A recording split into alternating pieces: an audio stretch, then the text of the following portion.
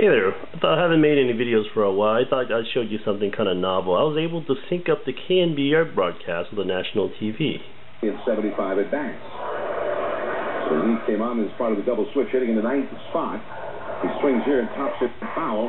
He chased a high fastball up out of the strike zone. It's 1-1. And that was pitch number one. That's Bumgarner. They played Nick's even on the corners. Cannonball about 3 steps off the line at third and fell about 12 steps off the line at first base. Both feet for the bag. 1-1 pitch. Curveball. Just off the outside. 2-1. Good pitch. Could have gone either way. So I think you get the gist of it. How did I actually do that? Well, it's interesting.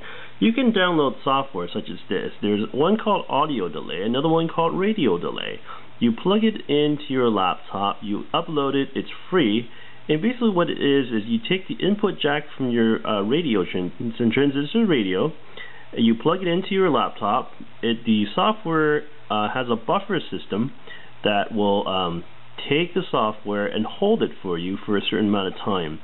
The satellite feed from the TV arrives 24 seconds slower than the radio broadcast. And you can set it to some number. For this case, it happens to be 24 seconds, but it depends on where you are. Once you have it synced up, basically you can now watch KNBR and the TV as if you were actually at the game. And it's actually pretty novel. All you need is a Walkman. Basically any kind of transistor radio that has a system. You take a 3.5mm audio jack, a two-sided one. One goes into your radio and the other one goes into your laptop where the headphones, actually where the microphone goes, and you plug them together and it works. And then you avoid watching those guys, the three talking heads. You can just watch Giants baseball in all its glory, the way it was meant to be. And been having an excellent TV strikes him out. He's hitting 353 coming into this game in the series. Curveball way outside for a ball. 1 ball, 1 strike. Bumgarner frowning after that pitch. Giants are going to get the bullpen going now. The closer, Santiago Casilla, runs down to the bullpen, along with Taira Uematsu, who will warm him up. 2 down, bases empty. Pablo Shaw at third. The 1-1 pitch. Fastball, he blew it right by him. At the knees, a swinging strike 2. Let's find out what happens. It just sort of exploded right through Escobar. And the big man's reaching deep right now. The crowd on its feet waving the strikeout towels. Bumgarner has 8 strikeouts in the game. And now the 1-2 pitch. A swing and a high, lazy fly to center. Blanco easing to his right. He's calling for it. He's got it. Madison Bumgarner in this big game has gone 8 shutout innings.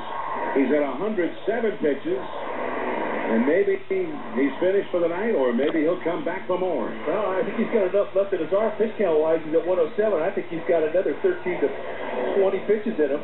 It's going to be interesting to see what Bruce Bochy does, because he knows that Santiago Casilla likes to start an inning. He doesn't like to come into an existing one. So in any case, that's how it works.